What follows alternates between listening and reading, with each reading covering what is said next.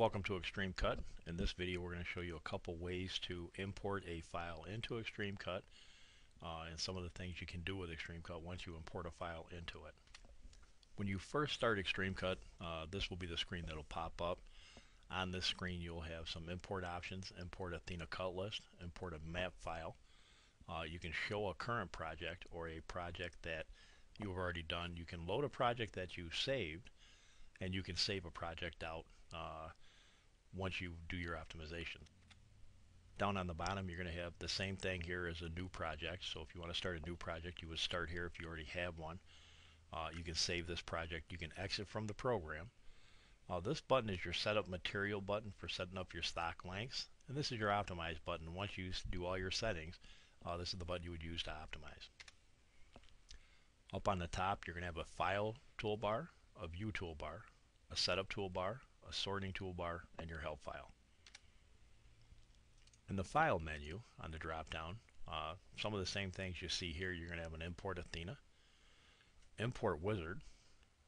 You can load a new drop list, and a drop list is any list you saved from a previous optimization where you had set the pieces you had wanted to save to re-optimize.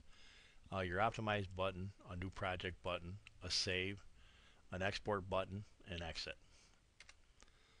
On the view toolbar, you can reorganize the layout. So at any time you're working in Xtremecut and you need to get your layout back to its original look, you just go into view, hit reorganize layout, and that'll take your layout back.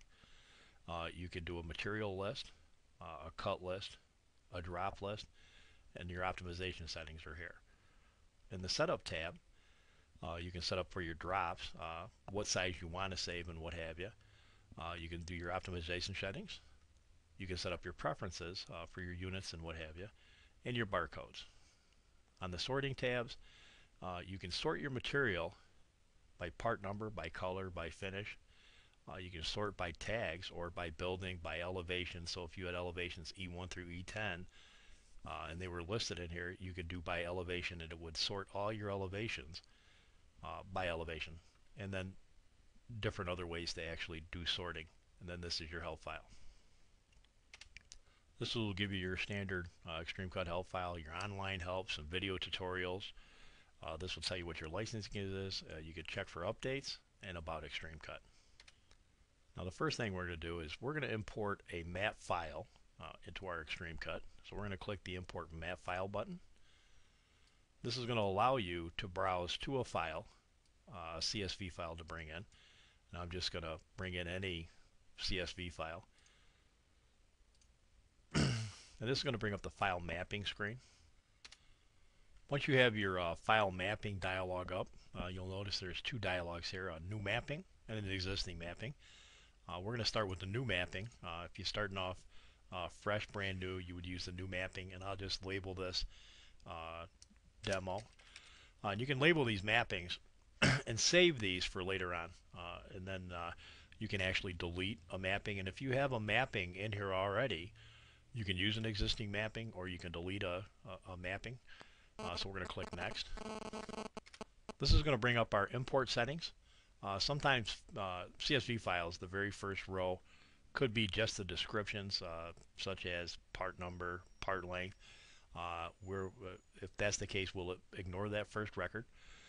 Sometimes a record is a collection of values with different characters, kind of like a typewriter, where each record is on a separate line. Sometimes you'll have where each record, like a line feed, where you'll type all the way to the end and it'll automatically go to the next line.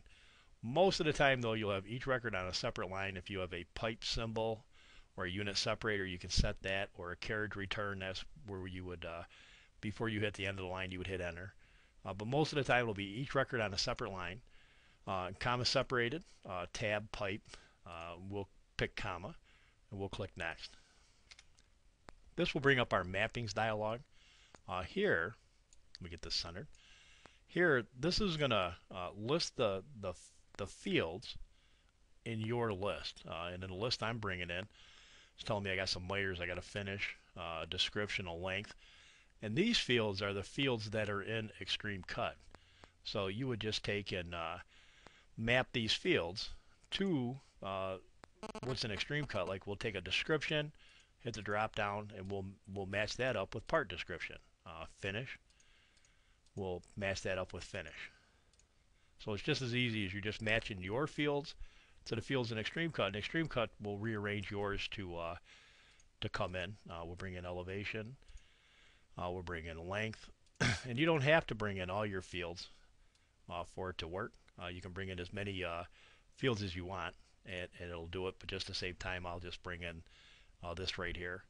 Now, if you have parts where you have quantity of 4, so it's only listing one part with a quantity of 4, you can create those parts individually. In other words, you can have them listed individually, or if you uncheck this, it'll list them as 4 of whatever that type is.